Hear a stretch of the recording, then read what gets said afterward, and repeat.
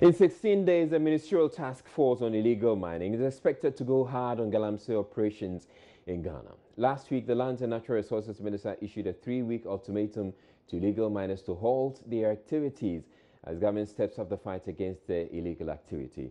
John Peter Mewu warns that all illegal miners who fail to stop their activities should be prepared to face the full rigors of the law. Matilda Vomega has more. Illegal mining has been a major national development challenge successive governments have grappled with over the years. Apart from depriving the country of its agricultural land, the practice has resulted in the pollution of major water bodies. In some cases, the illegal miners, mostly Chinese nationals, in connivance with Ghanaians, have had violent confrontations with residents of communities where the practice is rife, leading to loss of lives and destruction of properties. Some traditional rulers and opinion leaders have been linked to the practice because they appear to be providing space for the illegal miners to operate. Touching on the involvement of local influencers in the menace, the Minister for Lands and Natural Resources, John Peter Mewu, said anyone found behind illegal mining activities would face the full rigors of the law. We seek to do this because what is happening now is that there have been some Chinese and foreigners in the system that tends to provide what they call, mining services. Under the law, the small scale, we do not have to provide mining services to the small scale. And that is why we are seeing the introductions of heavy moving moving equipment, D6, D8s, to the small scale. So within the ministry, these are some of the things that we are putting down on a paper, and we're looking for cabinet approval to, implement this, which is going to be a more sustainable in the long way, the long-term approach to address some of this problem. What is happening now, the pollution of the water bodies, mining in the cocoa farms and other areas, is total lawlessness. It has nothing to do with the livelihood of the people. It's lawlessness. The law says do not go and mine in the water bodies. And people are going to mine in the water bodies. Why do you say that we need to consider those people because of the purpose of livelihood? Those guys are killing you. So for the lawlessness, for the purpose of lawlessness, the law enforcement agencies would have to, apply the law to make sure that those culprits that are responsible for these activities are dealt with. Some government officials have already warned of a total system collapse if government goes ahead to ban the activities of illegal miners. One of them is Member of Parliament for Upper Denshire West. In Suwajan says galamsey has become the main source of livelihood for his people, and any attempt to flush them out without the provision of an alternative source of livelihood will lead to serious economic rift and an escalation of social vices among the residents. The minister proposes an alternative livelihood support program for the many youth engaged in the practice who will soon be out of jobs. Other alternative livelihood that can generate from this activity is going to include planting, and reclamation of the area. If we reclaim the area, we're going to provide a lot of job opportunities. Planting of trees can also create job opportunities. There are several small-scale miners today in this country. If you visit their mine, you'll be surprised. They are doing it correctly, in accordance with the terms and the regulations of the law. Their sites are very clean. We don't have any problem against those people who are going by the law. Those that refuse and those that do not even have permit, but on their own are doing this, these are the people that we are asking that they should stop. Meanwhile, the 5-member task force committee headed by President Akufo-Addo is expected to launch a national policy in some few days. Matilda Vomega for Joy News, Accra. Well, former Environment, Lands and Natural Resources Minister Alhaji Nusaf Hussaini has revealed there were attempts by Chinese delegation to bribe him with a scholarship for his son. This was to stop him from clamping down Chinese nationals engaged in illegal small-scale mining. The minister says he turned down the offer with a warning to go after illegal miners ruthlessly. I think that they shouldn't over-concentrate on funding, cutting the funding source. There are many sources of funding sources. many funding sources coming to the small-scale mining sector. It's not only from China, even Dubai. Most of the gold that they sell in Dubai comes from Ghana. And so we know that there are many sources of funding. The Ghanaians within Ghana fund small-scale mining sector. Okay. So when I was there, I didn't attempt to cut the source. I said that the first attempt was to use law and order, because if someone is defecating around your door, you don't beg that fellow to collect the feces. You compel that fellow to do that. Okay. And so let's compel them to leave the small-scale mining sector. You see, a ruthless enforcement of the law. He said that that posture has not worked over the years. First of all, sends a signal. If you want people to obey the law must be enforced ruthlessly. Okay. That promotes the efficacy of the law. I see. And two, so the first attempt was to use law and order. I agree. Stakeholders. No land in this country is barren, is free. All land have got owners. So they should engage. The owners of the land, the chiefs. I've always said that in doing the small-scale mining, one day I went to a cabinet meeting, and in explaining the difficulty, I told the president that I didn't think my ministry ought to exist. Because all natural resources of the Ministry of Lands and Natural Resources are found within the districts. The Akufo-Addo administration is set to roll out a 5-year national policy aimed at halting the illegal business by monitoring the illegal activities with drones and reducing funding to Galamsey operators from source. Reacting to that plan, the Pulse with Gifty and Apia Yusuf Husseini said the real problem is centralization of such plans and lack of law enforcement, advising President Akufo-Addo to make the fight against Galamsey a key performance indicator for district chief executives. Pressure group Occupy Ghana is asking government to, as a matter of urgency, put measures in place to end the Galamsey menace. The act has resulted in Ghana's water bodies deteriorating, making them unwholesome. Member of the group Nana Sapong Ajimambedu tells JoyNews' Derek Ekosam the group also warns Ghanaians to wear red to show how serious they are about their resolve to force government to end the deadly menace. Some of us visited the Galamsey sites last year. I went there personally myself to engage some of the people, even some of the Galamsey campaigns there. And it's a surprising amount of money they make. So we are prepared, based on all these things, we are preparing a report. We would also do some media interactions, get a coalition of other media houses also and other CSOs to come on board. And then we join hands to fight this together, because we cannot be doing this in isolated that, oh, this is for me, this is for us. But if we all come together and join in the fight, I think we should make a headway. Okay, and you say that you'd want workers and those who are not members of Occupy Ghana to also wear red on Fridays. I mean, just wearing red might not send the message. It might not, but it's symbolic. It's not like necessarily wearing red shirts, but anything red. That's usually how we activate our, campaigns, through the Red Friday activation. So once you wear red, it shows that you are actually in support of this fight against Galamsey. We're moving to the Upper West region, where scores of residents of Wa, mostly the youth, Monday afternoon hit the streets to demonstrate against the Ghana Police Service for the alleged shooting of a 23-year-old teacher.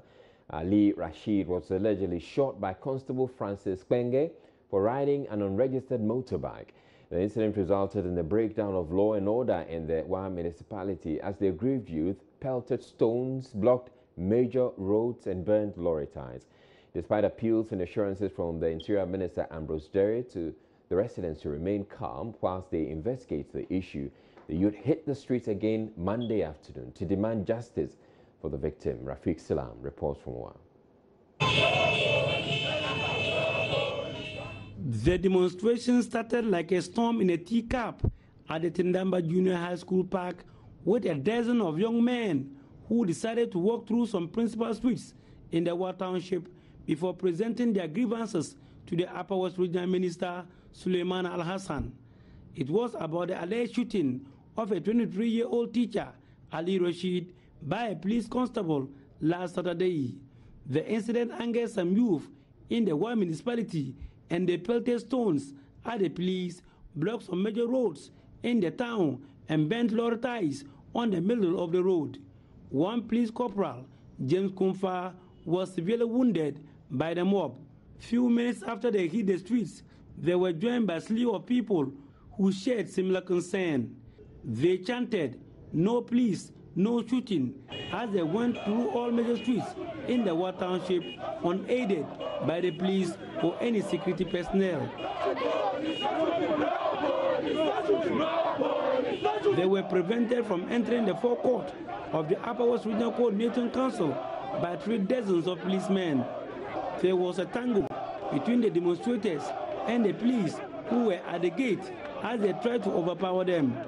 The timely arrival of soldiers from the Tamale Airborne Force Detachment base in Wa saved the situation as they chased the angry demonstrators away. They responded by throwing stones at the soldiers who were visibly angered but managed to control their temper. It took their leaders a hell of time to speak to them to calm down. Upper West Regional Minister Suleiman Al-Hassan appealed to them to exercise restraint as they have already started investigation on the case. What happened Saturday night was an unfortunate incident. So unfortunate. And please, we want to say that nobody is happy about it. Yes. We are all sad about the whole thing. We want to assure you that you are our people. We are here because of you. And what happened on Saturday, if that gentleman had lost his life, it would have gone against all of us. So this is not the first time. Okay, we are going to make sure that it will not repeat itself again. We want you to be patient. Try and exercise some restraint. Realistically, we are handling the matter. We had a regional security council meeting yesterday on the issue, and we are taking measures. The matter is being investigated, and I assure you that the proper thing will be done. Thank you very much. Anybody found guilty will suffer for it. Leader of the demonstrators, Yusuf Juno, thanked the regional minister for giving them the audience. It's high time the police respected the people of this town. We have tolerated them enough. Upper West is one of the peaceful regions in this country. No thought about that. We have respected the police enough. You've never heard that people have done something to the police. Therefore, we want the police to also respect us. Don't treat us like criminals. We are not criminals. We are people, and we deserve our rights in this region. That's all.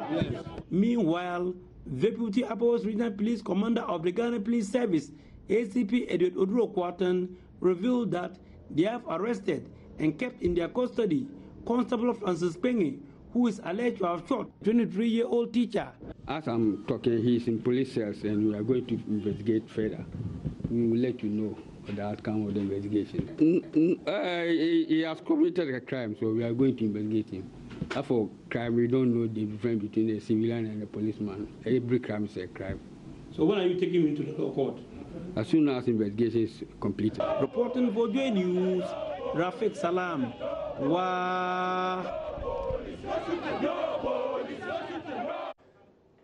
And you're watching JoyNews Prime. Still to come in the bulletin. Speaker of Parliament yet to pronounce on parliamentary bribery scandal following the apology of the Boku Central MP Mama Yariga, but a member of the 5-member committee which investigated the bribery claim is urging everyone else to remain calm.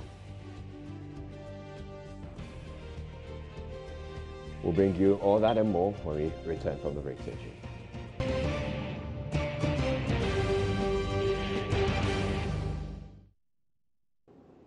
The Public Utilities Workers Union PUU is urging the Akufo-Addo-led government to critically look at the Millennium Challenge Cooperation Compact between Ghana and the United States, stressing that the NPP government's one district, one factory policy could suffer some consequences should government give out ECG on concession as recommended in the Power Compact.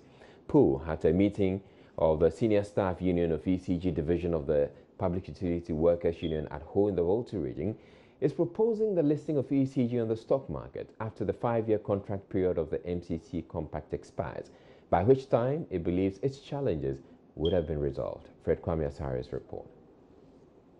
He emphasized that arrangements aligned in the concession will only benefit the private investor and increase the woes of Ghanaians, where power tariffs will be increased since the private investor will be interested in making profits. Mr. Idumata was optimistic ECG will witness significant transformation and be more efficient in its service delivery if government gives ECG the same support it provides. Yes, there are challenges ECG is facing. Nobody can run away from it. And we are of the view that government should put in place a firm, strong leader, give the leader specific terms of reference or key performance indicators, and allow the leader within agreed time frame to work, and let's see. Currently, there are projects which are ongoing. There are a number of interventions ECG on its own have commenced to bring about relevant transformation to improve revenue collection and to reduce the losses. A lot of these interventions are rolling, yet to see friction. And like in the middle of a game, you are just stopping and saying that the private operator should come and take over, when many of these problems are almost being addressed, so that at the end of the day, the private operator will come and take ECG in a more refurbished form, and then we begin to see changes or results, and we think that it is the doing of the private operator, which we think is not fair. The private operator under the concession arrangement. He asserted that ECG being bedeviled with challenges was as a result of government owing the electricity distributing company huge debt, and charged the government to pay its debt to enable the power distribution company operate efficiently. What we are saying is that there are other alternatives to even bring in private sector participation, but not necessarily with this kind of concession arrangement. So it's not the issue of even the duration or the time of the concession.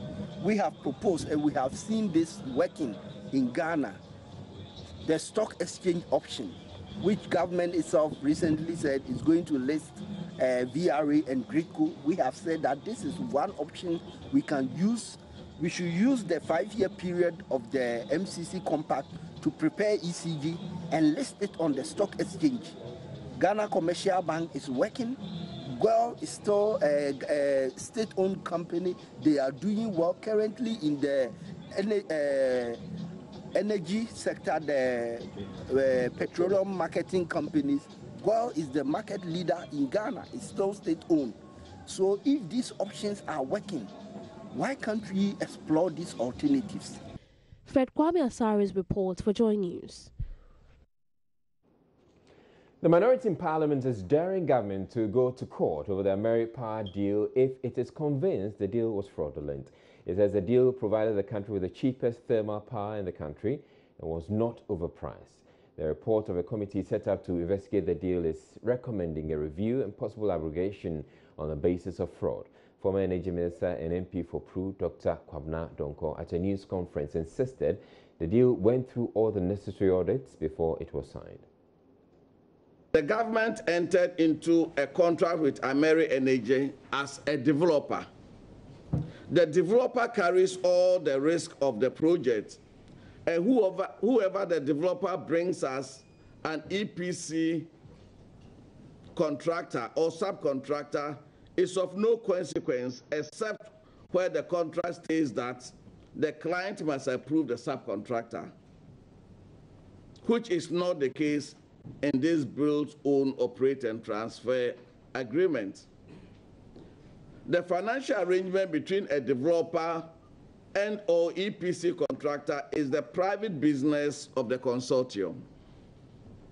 This principle is well established in energy project management. What is expected of government is to achieve a good tariff for the consumer. In this particular case, the tariff for Ameri, levelized at 11.46 cents per kilowatt hour, is currently the cheapest thermal plant in Ghana in terms of tariff. The committee claimed it had not cited any document replacing APR with Ameri Energy. That is paragraph 7E of the report. There is no such document because Ameri never replaced APR. Ameri initially indicated they were bringing APR when the rental option was under discussion. However, when we moved to the BOT, APR indicated unofficially that they would want to bring some slightly used turbines from Libya. The government team completely rejected any idea of used equipment. The report claimed in page 7E that due diligence was not done. In an emergency situation, the ministry was happy to leave due diligence to JP Morgan, the international financial giant that confirmed the standby letter of credit. JP Morgan only agreed to confirm the standby letter of credit after their own due diligence. Parliament also probed the credentials of Ameri and requested and received the appropriate documentation before approving the power purchase agreement. And it is important to know that the state of Ghana had no exposure to Ameri at this stage because the risk of procuring the turbines was on Ameri and not Ghana.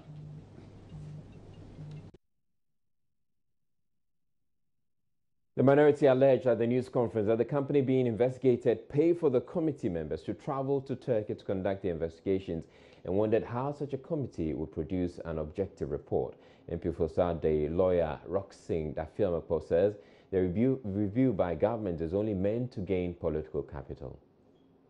Two key members of the supposed committee, Mr. Addison and Ms. Vicky Bright, are all, I regard them as experienced legal practitioners.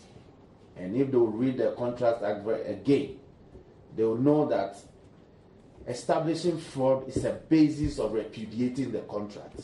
So if they think that by the work of their committee they have established fraud, this is not a forum to vent their complaint. They should go to the court and say that because we have found fraud in the deal, we are asking the court to terminate the contract and let's interrogate that matter. They know they cannot do it. So this is what they are doing. It's a political agenda. If you recall, they said that they are going to review all the power sector contracts, about 42 of them. And so this is the beginning. And we are waiting for them. So we want to, so from the legal perspectives, you don't set up a committee and supposedly establish fraud and invite the other party to the contract back to the negotiating table. It is not done like that. If you establish fraud and you think that the other person has unilaterally, not mutually, but unilaterally introduced fraud into the negotiation prior to executing the contract, you go to court and have it terminated. This is forum non-convenience. They should go to the court and we'll meet them there. Former Energy Minister Dr. Kwabena Donko further questioned why one Aaron Hughes, who former Deputy Attorney General Dr. Dominic Ayene has sued for false publication of the Mary deal, was appointed as a member of the review committee. Members of the Addison Committee, including Mr. Addison himself, visited Dubai. They had meetings with Ameri, even after this report was written. We want to ask, who paid for their tickets? Who paid for the hotel accommodation that they used? We have the evidence that Ameri Energy paid for their hotel, Ameri Energy paid for their flights, their tickets. If we are going to investigate someone, do they pay for your tickets and pay for your accommodation and host you? Ladies and gentlemen, we are in a country of law. Our side will not want to see an energy sector divided between NDC and MPP.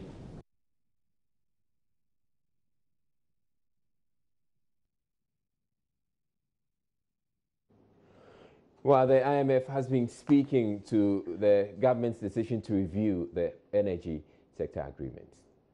We are part of that consultation process. We do participate.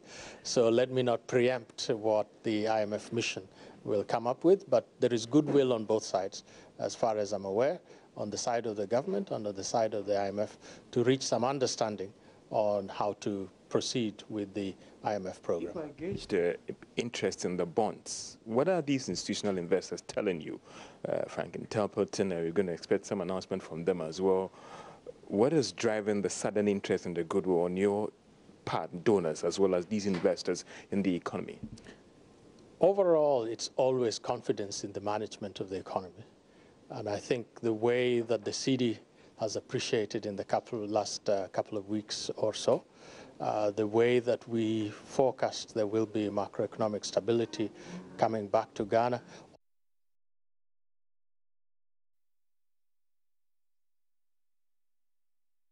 You're watching JoyNews Prime. We're taking a break. We'll bring you business news thereafter.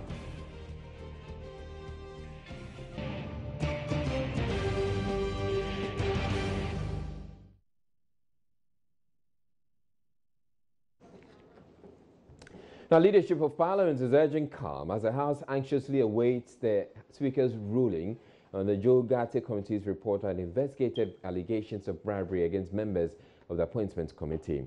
Professor Mike Okoye assured on Thursday night he will rule on what form of reprimand should be meted out to Boku Central MP Mama Yariga after he was found guilty of contempt for failing to substantiate his allegations of bribery. The House is sitting late into the night to deliberate on a number of issues, and Deputy Majority Chief Whip and MP for Pandai Matthew Yendam tells Joy News the Speaker may just pronounce on the matter. Parliament is still in session. Okay, the Speaker is still around.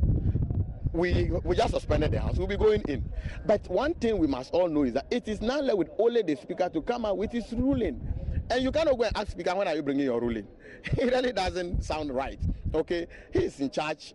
If he decides today I'm going to give the ruling, he gives. If he decides within the week, which we still have up to Friday per the business statement, we are supposed to be up to Friday. Because that's the other bit of it, that we know that the House is rising sometime soon, and I wish I would really be able to, deal with this issue as in the ruling come out, and if someone wants to challenge it, get it challenged before the House eventually rises. Oh sure, but we don't need to deal with the issues within this session. No.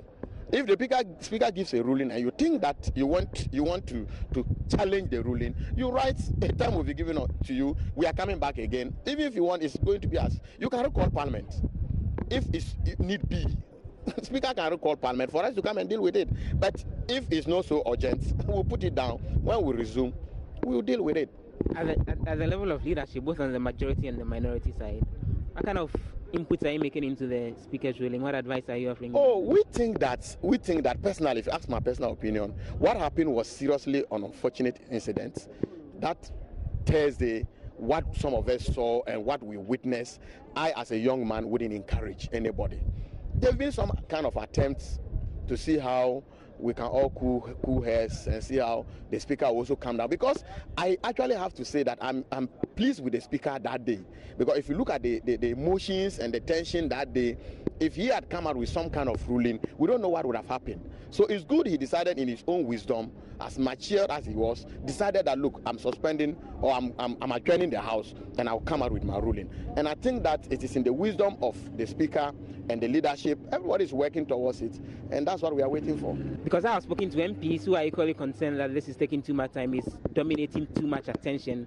It's about time we got it over and done with and moved on. What do you say to MPs like that? Oh, they should calm down. You see, we are all human, okay? And I can tell you that 70%, 80% of MPs are not pleased with what is going on.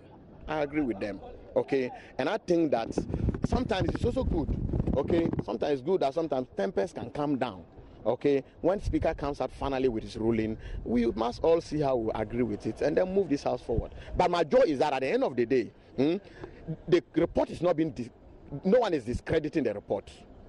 No one is actually attacking the report that somebody was not given the opportunity to talk, somebody was not given the opportunity to present some kind of evidence. No, those things are not coming up, okay?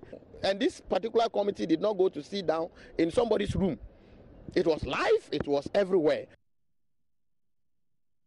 Well, we're going to Parliament now, where parliamentary correspondent Joseph Poku Gakpo is standing by. Hello, Joseph. Hello, Joseph.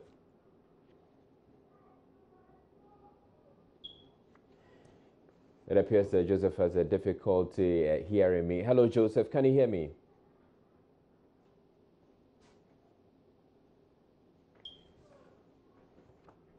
All right, we'd have to try and get Joseph a lot later. But moving on to other stories, a police officer who was sacked for alleged involvement in the cocaine-10 baking soda saga in 2011, DSP Gifty Mawanyega Tehoda, has opened up about how the saga almost ruined her family.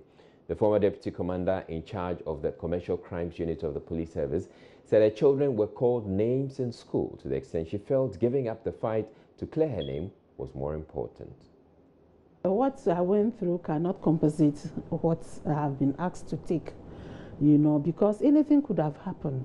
My life, I could have lost my life, or that would have affected me mentally. I could have been in the psychiatric hospital now. As it happened, people have committed suicide, because they couldn't stand what they were facing, And so nothing can compensate what I went through. My credibility, my image was tarnished. My kids, were the stigma, were called. My daughter, who was in P6 at the time, was called Cool Girl. The boy, that is Awenam, in Bishop Bowers. The boy was in Adisada College, Eustace Tehoda was called Tagore. And this Tagore man was linked to a cocaine, saga. Up to now, he's known as Tagore. And me, myself, I will not talk about mine, the cocaine woman. They call, my daughter names in school as young as she was. So she will come home and break down in tears that, look, oh, my friends are calling me cocaine girl, for short, cook girl. And, she went to report to the teacher. The teacher said she didn't mind them. But, mommy, why should I be going, And, she's young, so she's not understanding anything. DSP Tehoda also revealed that some faceless people within the police service were behind the attempt to tarnish her image. The BNI was asked to investigate. They were the first people, who invited me. I appeared before them, and then they did their investigations. I was arraigned before courts, and the trial began. And at the end of the day, the recommendation was that they found nothing criminal about me, and so I should be discharged. So having accused somebody of a wrongdoing, and the same people would then said, no, we have found another leg to the issue, means that somebody else was responsible. That was how come that statement. So if somebody else was responsible, why don't you take your time, and dig through all this? But only for me to go through what I went through. Ghanaians who want to know the truth. I personally, I am interested to know the truth of this matter, because I am happy I have been exonerated, but then that doesn't mean that whoever is involved should be left off the hook. And Accra High Court on Friday ordered the hierarchy of the Ghana Police Service to reinstate DSP Gifty Tehoda and pay her accumulated 5 years' salary. The court, presided over by Justice Gifty J. Ado, ruled that her dismissal in 2012 was wrong. DSP Tehoda will also be receiving damages of 23,000 Ghana cedis. We're taking a break. We'll bring you international news thereafter. South Africa's credit rating has been cut to junk status by the ratings agency S&P Global. The agency said that political upheaval, including the recent sacking of Finance Minister Pravin Gordhan, was endangering the economy. S&P also expressed concern over government debt and in particular the expense of supporting the state energy firm Eskom. The news put more pressure on the rand, which was down 2% against the dollar. The sacking of Mr. Gordhan, seen as a safe pair of hands and with a reputation for financial prudence, led to a 4% fall in the rand on Friday and prompted strong criticism. His replacement as finance minister by Malusi Gigaba was part of a cabinet reshuffle by President Jacob Zuma.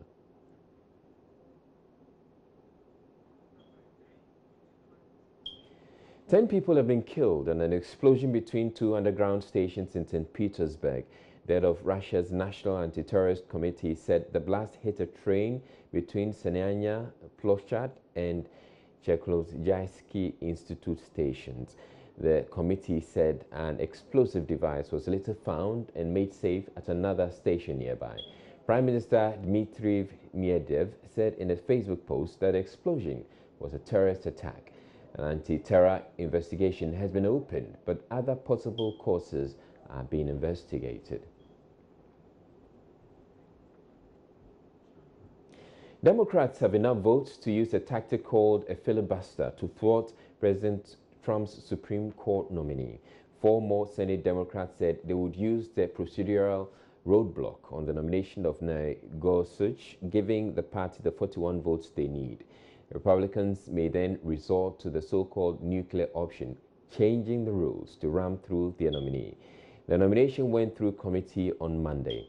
The stage is now set for a showdown on Friday when it goes to the full Senate. The standoff could leave Congress even more plagued by bitter gridlock. Many Democrats say Mr. Gorsuch has shown he is too prone to favoring corporations to earn their support. Republicans control the Senate chamber by 52 to 48, but need 60 votes to overcome a Democratic filibuster.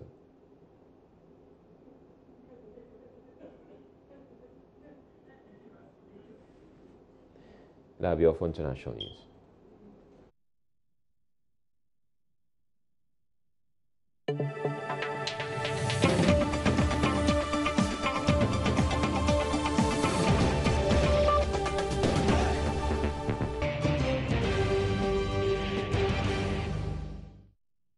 Now, the Sherman Municipal Assembly is contemplating shutting down a dump site whose hazardous fumes are said to be impacting negatively on the health of pupils in a nearby school. The fumes emanating from the dump site, which is perpetually burning, engulfs the Sherman Presby School, compelling the authorities to send the pupils away in some instances when the pollution becomes too much to bear. As the Assembly works on a permanent solution, it says some medium-term interventions have been put in place to minimize the harmful effects of the hazardous smoke. JoyNews' Mapitsu Sabidi has more. Thick smoke billowing into the sky as the refuse dump is set alight during the day when school children are having lessons. The situation has been going on for 4 months now. When JoyNews visited the area a week ago, the smoke from the refuse dump was so intense, some classes had been dismissed and others moved far away somewhere under a tree. Teachers and pupils of a Sherman Presby School were very unhappy about the situation, which they say disrupts teaching and learning. We already know that smoke is not good for the body. And then as students, we are all people. We have asthmatic patients. As I'm speaking with you right now, we have one asthmatic child in Form 1A. So the other time when the smoke was being severe, he fainted. And then when he was taken to the hospital, there were stinks of smoke in his lungs. Now, you know, smokers are those who are suffering from that problem. And then the doctor was curious that, okay, is the child smoking at this age? And then, see, it is from the smoke. When it enters the body, it's really it is cleaners inside. The Sherman Municipal Assembly, however, says the fire service is managing the situation in the morning to allow school children and residents to go about their daily activities. Zoom Lion is actually in charge of the place.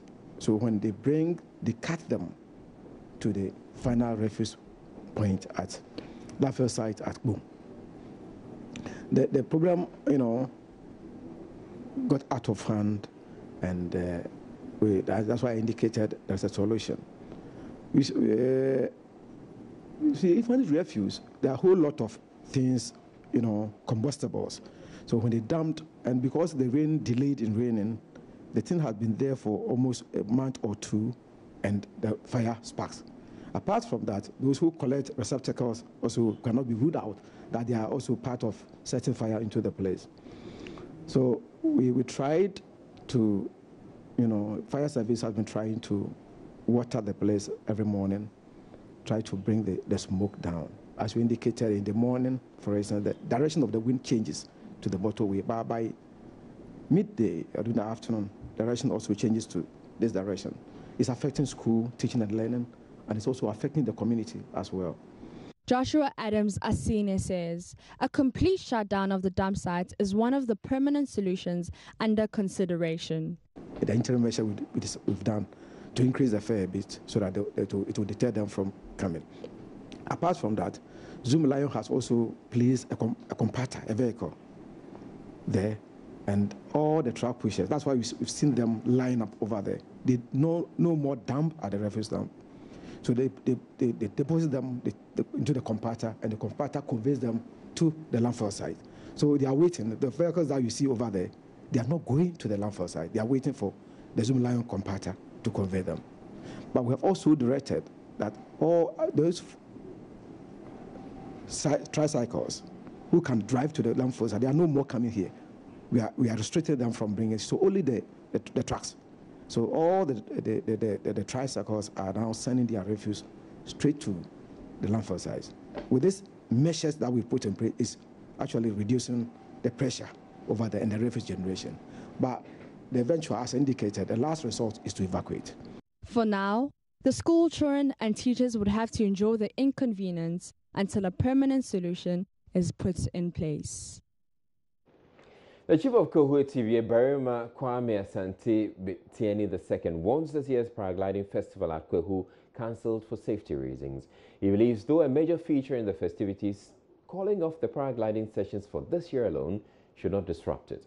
Barima Kwame Asante Tieni cites the deplorable nature of the road leading to Ojua Noma Mountains as one of the reasons why he's against the event, and that some safety measures should be instituted first to avert any disaster should governments insist on going ahead with it. Correspondent Maxwell Kudakor's report. We are left with just about 11 or 12 days to the main event, that is the Kwahu Paragliding Festival. We've come here to have a look at the preparation so far by authorities or managers of the paragliding site, and then also assess the nature of the road and safety measures that have been put in place here. Driving right away from Etibie to Obianoma, one can see for him or herself that there's a very poor road network that connects Etibie to Obianoma. The road seems to be a one-way road that two cars can now ply at the same time unless authorities expand the road. You could see that there are a lot of trees that have grown on rocks, and most of the roots of these trees have been exposed to the bare sun and to the mercy of the weather, that if there's a heavy wind blow around here, the roots may be uprooted. From Atibie right down to the paragliding side, the road has become a devilish feature, which I think it will be possible for government to forget this year's paragliding participation. And I think it will rather help us, and we will avoid any disaster like the Kintampo situation. Things are in a very horrible way. Even from the first curve, if only you have been there before, and I think this is your first time of visiting the paragliding site, from the first curve to the paragliding site, there are so many gullies. Even if somebody enters into the gully, from the knee to the upper part of your body is what you will see, but the lower part is, it has been engulfed. This year marks the 30th year of the paragliding anniversary, but very little has been done so far to keep the place very active, as we've been told in the past that the paragliding event at Go is going to be a biannual festival or an affair. One could say that management of the place or managing the place has been a very poor one. For JoyNews, Maxwell Kudeko reporting. In other news, former Vice President Kwesi Amissah has announced he plans to closely scrutinize the Akufo-Addo government once it has all its appointees in place. In his first ever interview since the NDC's defeat at the 2016 polls, the former Vice President said he has no plans of staying away from national affairs, as he will be commenting on national issues as and when necessary. He was speaking exclusively to JoyNews on the sidelines of the launch of the first African Study Bible here in Accra. I'm going to be active. I will comment on national affairs as I see fit.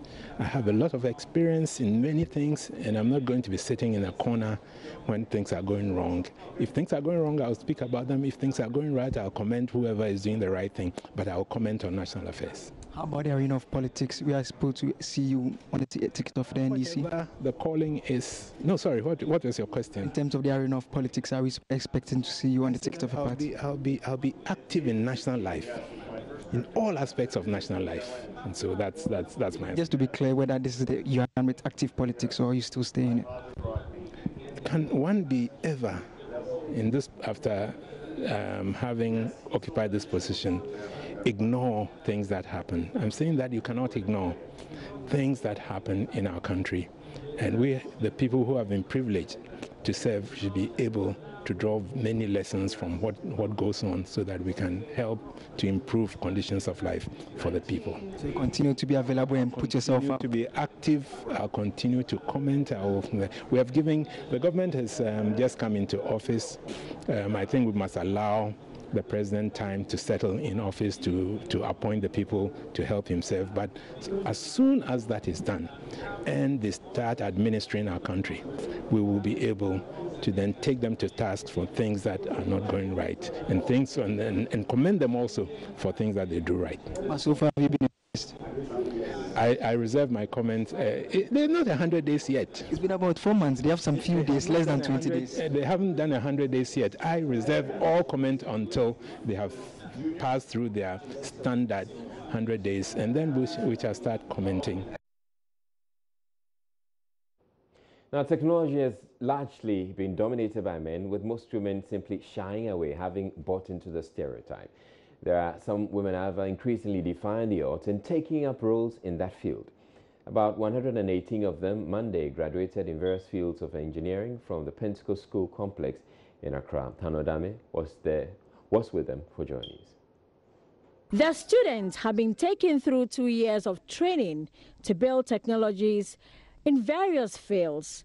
They shared with me how they overcame their fears and ventured into what has until now been a male-dominated field. This one is rectification. Okay. This one, we are changing AC to DC.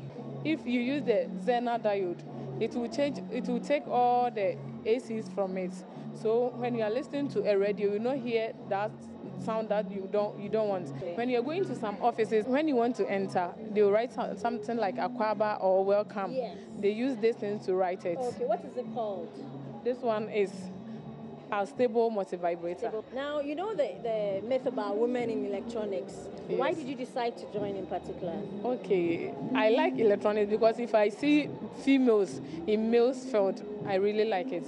So the first day you came to this school and you saw all these gadgets and samples, did it scare you? Did it tell you, well, I don't want to do it anymore? Oh, I was scared because some of the names I have not even heard some before. But our teacher motivated us that if you said you can do it, you can do it. So we felt happy, and now I can do everything. This is an amplifier, and here is the volume control. If I want it to be high, I just raise it. If I want it to be low, I'll just turn it. Now, you talked about you not being comfortable when you were coming here. What were some of the difficulties you had running through your mind?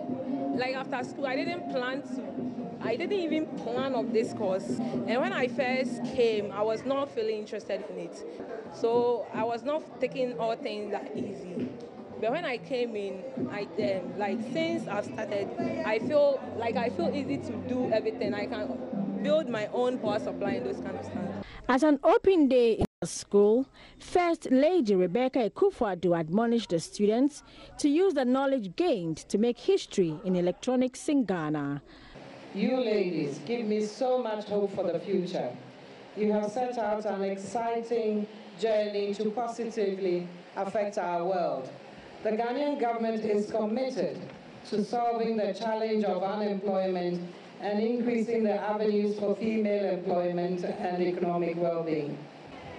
Dear girls from various junior high schools gathered here, I entreat you to take the opportunity presented to you today. ask all the questions to understand the project, and take a decision to be part of the girls making history in the electronics sector in Ghana and the world at large. The training was sponsored by the Korean and Germany embassies. For Joy News, my name is Hannah Odami. Up next, we bring you entertainment.